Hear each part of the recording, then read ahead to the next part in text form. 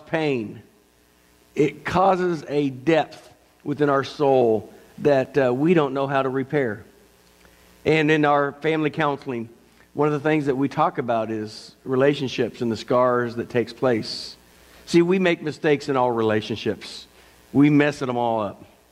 We mess up our friendships and we mess up our marriages, and whether it's during our marriage or our parenting or church relationships or our neighbors, our job, or at school, we mess relationships up. Somebody give me an amen.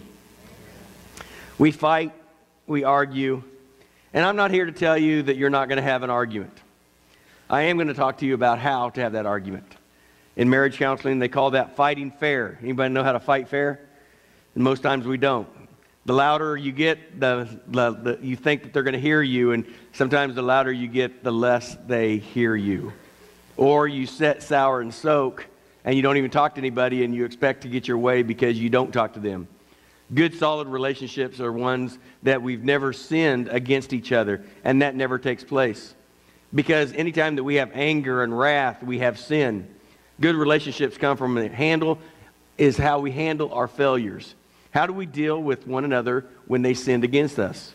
Strong marriages, good parent-child relationships, happy church families, productive work environments are all built on the people properly handling one another's mess-ups.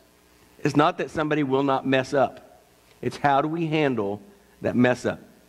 So I want you to start thinking today about a relationship that you have. A relationship that maybe went the wrong way. A relationship that was scarred and marred.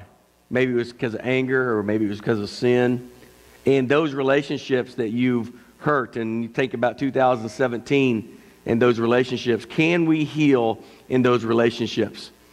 I want to give you the end of the year sermon that I believe that if we take this sermon at the end of 2017 and apply this sermon into 2018 into fixing marred relationships, we are emotional, relational beings. And if we can start fixing some of our relationships, what happens to our soul? It brings joy. It brings peace and contentment. When somebody has a broken relationship and somebody's struggling with a relationship, you stay up all night and you're worried about things. You're worried whether they're going to like you or whether it's going to work out, and you have no idea what's taking place. And how we handle those relationships are so very important. Whether it's a teenager or whether it's a young adult, whether it's a married adult, it makes no difference because we all have those relationships that we have to deal with. Now, we're going to apply this in many different areas. We're going to apply it in students. We're going to apply it in marriages. We're going to apply it at church. We're going to apply it at the job. Because everybody goofs up. Everybody has problems within their life and within their marriages, within their school, and within their job. We have to deal with people. Life would be great if we didn't have to deal with people, right? But we all deal with people. And as somebody that talks to people all day about counseling, about relationships, it is the one thing that hinders true happiness is when we do not handle our relationships well. So I want to give you 3 simple points. Relationships are repaired through kindness. Relationships are repaired through kindness. If you experienced a rift in your relationships, friendships, or the church, or the job, in your neighborhood, kindness is the one greatest tool available to restoring your relationship. So it's a prized place, even for making a better and stronger relationship. It's understanding that they are going to be different than you. It's understanding that how I respond to them is very important. The first thing that we do when we are hurt, we lash out and we get mad. We want to be heard and we want to be right and we want to make sure they are wrong. And what we have to do is we have to understand that relationships are going to be hurtful. But how we handle those relationships, we need to not lash out in anger, with anxiety. What we must do is communicate kindness. Understanding grace and grace and grace and grace. Because people, I don't think anybody wakes up in the morning and thinks, you know what, I'm just going to make somebody mad today. Well, maybe a few of you do that, but most people don't wake up and think, you know, I'm just going to chap somebody off today. Most times it just happens and things take place. This is such a simple yet overlooked ingredient to a rock-solid relationship, especially with the relationship that is in need of repair. Kindness. Kindness. When you look at somebody with love, with respect and honor, you look at them and say, you know what? I pity you, but I love you. Instead of getting mad at them, in Ephesians chapter 4, verses 31 and 32, it's in your bulletin, it says, let all bitterness, wrath, anger, clamor, and evil speaking be put away from you with all malice. And be kind to one another, tenderhearted, forgiving one another, even as God, for Christ's sake, hath forgiven you. But one of the first things we have to do is be kind. That's hard to do, isn't it? When somebody hurts you, when somebody breaks up with you, when somebody sins against you, when somebody steals from you, when somebody hurts you, somebody takes your promotion at work. Sometimes it's very difficult to be kind. But we have to understand that we are not our own. We are aliens to this world, and what we are needing to do is be a light in this dark world. Being kind doesn't mean you have to agree with the other person. You can disagree kindly. Being kind can have difficult times sometimes, but it repairs relationships because it's what God wants us to do. And it's hard sometimes to agree with a lot of different people. And sometimes people are wrong in what they say or what they do. And you don't have to agree with them, but we have to be kind to them. And when we're kind to them, God can work that out. In Micah chapter 6, it says, He has shown you, O man, what is good. And what does the Lord require of you? But to do justly, to love mercy, and to walk humbly with your God. So if we can do that, first thing we have to do is we have to be kind. We have to wake up in the morning to think, you know what, this world's goofed up. And I'm messed up a lot. Have anybody ran a red light? Anybody ever done that? Somebody honking the horn at you? I do that a lot. But Joe was with me last week and I ran a red light. He goes, what are you doing? You know, the other person, they honked the horn at you and you feel like kind of like an idiot because you didn't see the red light. But then somebody does that to you. What do? You honk the horn at them. Everybody's going to make mistakes. Everybody's going to run a red light in life. Everybody's going to cause some problems. But instead of getting upset, we can be kind to them and not necessarily be upset with them. The second thing is relationships are repaired through honest and open communication. This is where the rubber hits the road, isn't it? Open and honest. Open and honest. Ever had a situation in relationships that causes relationships that need to be repaired? Something happens, a situation arises, someone hurts you in some way that crosses a boundary of acceptable behavior in the territory of a bad behavior. Ever have someone mad at you and had no idea why? They sulk and around and act reserved and quiet. They ignore you and they pout, and you have no idea what's wrong. The person that can fix the problem was you, and you have no idea there's a problem because somebody will not communicate to you. There's no difference between somebody that sulks and sours and is quiet than somebody that's loud, obnoxious, and yelling all the time. What we have to do is have open and honest communication. That means we have to practice our communication skills. That means we have to be able to talk openly and honestly about every situation. So often we try to hide so many things in our life that there's no open and honest communication. What happens in marriages and friendships all the time, it happens so on the job and at the church, is people just do not want to talk.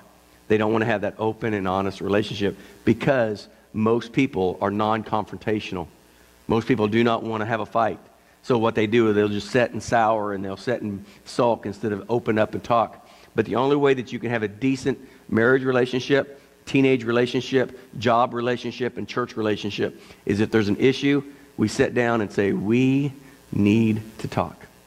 Now, it's difficult, but it's very easy if you would follow my example.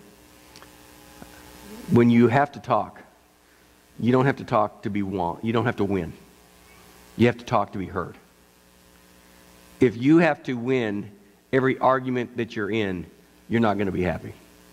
Just because you have an opinion on something and somebody else has an opinion on something doesn't mean your opinion is always right by any means. It means when we have open and honest communication, we have to come up with a solution. So what we do is, can we talk? Can we communicate about this? This is how I feel about this. I'm not telling you you're wrong.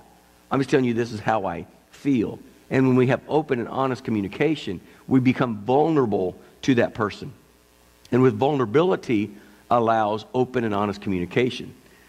Open and honest communication. Now, communication is not me telling you how I feel. You shut up. I'll tell you for the next 30 minutes what I think what you need to do. That is not communication. Somebody give me an amen to that. Amen to that is you talk, I listen. I talk, you listen. We communicate about how we feel without getting mad, without being frustrated. And sometimes in relationships, we have to have a broken relationship before we can understand what open and honest communication is all about. Because until we're broken, and Al and I were talking about this week, you know, there's a phrase that I use a lot. We throw broken things away. Throw TV away or bicycles away that's broken because we buy these cheap Walmart bicycles and you can't fix them. So something happens, we just throw them away and buy another $99 bicycle.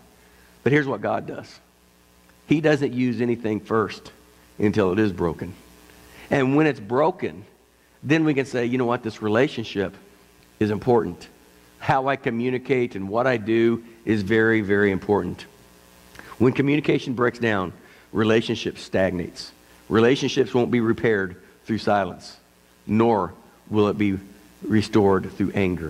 It has to be through kindness and through open and honest communication. In Matthew chapter 18, verse 15, it says, "Moreover, if your brother sins against you, go and tell him his fault between you and you alone. If he hears you, have gained your brother." Here's, you and you alone. It's also called gossip. If somebody has a problem, let's just talk to the person with the problem. Because once we start the gossip sessions, then it goes domino in effect. Okay? So let's get on Facebook for a second. Any gossip on Facebook? All over the place, right? What we need to do is understand that we can call somebody out privately, but we don't need to call somebody out publicly. As a brother and sister in Christ, we should stand up for what the Bible says and what we should do, but we don't need to embarrass somebody. Just because they said something or you said something on Facebook to hurt their feelings or hurt your feelings, it doesn't mean that we have the right to hurt them and to call them out. If you feel you've been wronged, Jesus said it is your responsibility to talk and take the action that you need to do. You need to take the action. If you've been wronged, you have to take the humble attitude and say, we need to talk. Not I have to win, but we need to talk. Last week we had Jim Patton's memorial service here, and this week we have David Stroth's memorial service here. And with both families, I have said this at the end of their family's life. I said, do everything you can with no regrets. Do everything that you need to do. So when he passes away, there's no regrets. Only if I'd have done this. Only if I'd have talked to him longer. Only if I'd have been down earlier to see him. Only if I'd have done this. With David's family and Jim's family, I would say they said no regrets. They did everything they needed to do. And that's somebody passing. And that relationship has been severed on this earth, but that relationship will have a reunion in heaven. But how much more important is no regrets to our relationships that we have at our homes, at work, and at school, and at the church? No regrets. That means I have to go maybe humble myself and to talk to somebody that maybe I don't really want to talk to, but I know that I need to. No regrets is a very, very big topic. And then relationships are repaired by establishing boundaries. Boundaries. Sometimes boundaries are very good. We call them guardrails, if you would, driving on the highway. Guardrails so you don't go off the cliff. But boundaries in life are very important. Once you decide to repair a relationship with kindness, and after you've established open and honest communication, establish the boundaries in your relationship. Relationships have to have boundaries because we have to show respect to the other person. Whatever has been broken, we have to be repaired. When you have no trust, you have no relationship. Somebody give me an amen. When trust is broken, there is no relationship. And the only way that you can gain trust back is to set boundaries and live within those boundaries. So down the road, whether it's a month or 2 months or 5 months or a year or 2 years, those boundaries say, you know what, I can trust you. I know that we have had broken relationships in the past, but I can trust you in this relationship because we have set boundaries. So let me give you two things. First, we're willing to give as well as we take. When somebody is in a fault, when somebody has sinned against you, and you want to set all those boundaries against that person, okay, and you have the right to do that. But setting boundaries against a person without setting boundaries with both people, then those boundaries will easily be broken because it becomes a bondage instead of something that is easy to do. So when you set boundaries, give and take. Here's what we will not do. This is what we have to do. This is where we are going to go. This is what we have to say. When we do the we's instead of the you's, the relationships can be restored. But if you get upset and you get mad and you stick your finger in your face and say, this is what you have to do, and you have to do this, and you have to do this, and you have to do this, it's the same thing as saying it's either my way or the highway. And folks, in our society today, you know what people take? They take the highway. Because it's hard. Because they feel like they're doing everything on their own. But we have to say, this is what we want. If we are going to make this relationship work, whether it's a teenager or whether it's a high school student or whether it's at the job or at your church, it is a we mindset. Relationships is a two-way street, and it's hard. But we have to be willing to give as well as we take. And then secondly, we be willing to do right when you've been done wrong. You have to do what's right even though somebody that you love has done you wrong. It's never to do wrong, to do right. It's never right to do wrong, even when you have been wronged. What we have to do is we have to always do the right thing. How do we know what the right thing is? Well, let me hit the rubber where the road is real quick. That's where we need to have the biblical guidance within our life. That's when we need to have people around us that we can cry with, talk to, and pray with. Because ultimately, when you have been wronged, it cuts to the core of your life. It cuts and it hurts and it's deep and the wounds are real and you really don't know what tomorrow has in store. Either you're going to sit, sour, and soak and give up, or you're going to come alongside somebody and say, what do we need to do? I need to do what's right. I need to restore that relationship. And I know the first reaction is anger. I know the first reaction is to get even. I know the first reaction that we try to do is try to stay back and try to put some walls up. And I don't want you to hurt me again, because when you hurt me, it absolutely tears me up. So what happens in a relationship is, whether it's a teenage relationship or whether it's a marriage relationship, you're in this relationship and you start loving somebody and you open up your heart and you hand somebody your heart. You say, I love you and here's my heart. And they take care of that heart for a while, but all of a sudden sin has happened, and that heart that you gave to them, all precious and whole, they start throwing it on the ground and stomping on it and kicking it and throwing it in the dirt. And all of a sudden they don't like you anymore, and they try to hand you their heart back. And you look at your heart, and it's filthy, broken. And you put that back into your chest, and you say, I'll never allow somebody else to touch my heart again. I'm mad. I didn't trust them. They hurt me to the core. You put that heart back into your chest, and you go back into your hibernation, if you would. And you say, I don't trust men, or I don't trust women, or I don't trust boys. I don't trust the church, because they hurt my heart. And all of a sudden, maybe 5, 6, 7 years down the road, somebody or something takes place, and that your heart has been healed within your chest. And you have to make a decision. Am I going to be the one that keeps the animosity and the hurt feelings in my own life? Or am I going to trust again? And am I going to open up my heart? And I have to have open and honest communication and say, you know what? I've been hurt. And it stinks getting hurt. But I'm going to trust you again. Or I'm going to trust you, and I'm going to give you my heart. And sometimes it's very difficult to pull that heart out for the second or third time after it's been hurt and devastated. But that's what God wants us to do. We are emotional, relational beings. And what we have to do is we have to do what's right even though we've done wrong. Mutual respect is part of the bedrock of a good relationship. But you can't force it.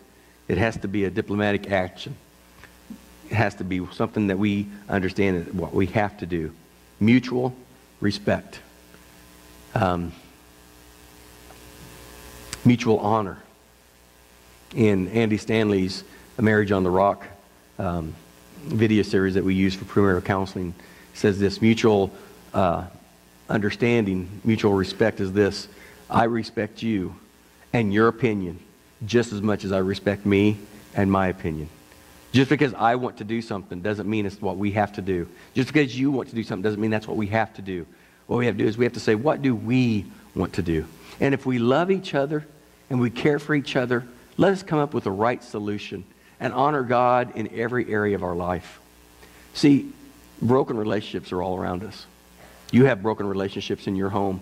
You may have a brother and sister, or you may have a mom or dad that have a broken relationship. You may have a marriage that's fallen apart, and that relationship is broken. And you can sit and say, you know what, I can deal with this for a couple more years. And you're going to go through this life, and that relationship will never be fixed if you put these 3 simple principles into place. Instead of getting mad, think with kindness. Think about what I can do to honor instead of just to tear apart. When we honor one another with kindness, what happens is God does great things within our life. And the second thing is honest and open communication. If our relationship is falling apart and all we're doing is fighting, all we're doing is arguing all the time, there's no open and honest communication. We need to call a timeout and say, what do we need to do? We need to sit down, because we are emotional, relational beings, and we have some relationship issues. Call timeout and say, let's be open, let's be honest. Now, open is tough, because when you're open, that means everything's on the table, and you have to be honest. Just if somebody is in the midst of something, we need to be open and honest, but there's consequences to sin. But we need to be open and honest about everything that we do and everything that we say. And the last thing, when we do this, it breaks that relationship, is establish boundaries. So this upcoming year, with your relationships, they're strained. Maybe you're dating somebody and they're not following after God, and you have to decide what you're going to do. Or maybe it's your husband or your wife, or maybe it's your coworker, or maybe it's even the church, or maybe it's your family members. We have to understand there has to be boundaries. You have to love them unconditionally. You have to put God where He needs to be. But the thing that has to happen is you have to be humble before God and say, Lord, I need you to change me. I can't change them. I can't. All I can do is I can say, Lord, I need you to fix me. I'm going to ask you to bow your heads for a second. I don't do this very often. I'm going to ask you to raise your hand. If you have a broken relationship that is eating at you, would you just raise your hand? See, there's all kinds of broken relationships. There's all kinds of broken relationships within families, within homes, at school, and at church, that we need God to fix that relationship. So I'm going to ask Justin to make his way up here, and we are going to sing a song. And I use this phrase: before you talk to them about God, talk to God about them. If you have a broken relationship, if you have a hurt, painful relationship, you need to ask God to work within your life, because you can't change them until first God changes you. And you have to be kind and gracious and loving, and you have to look for ways to have Him work within your life.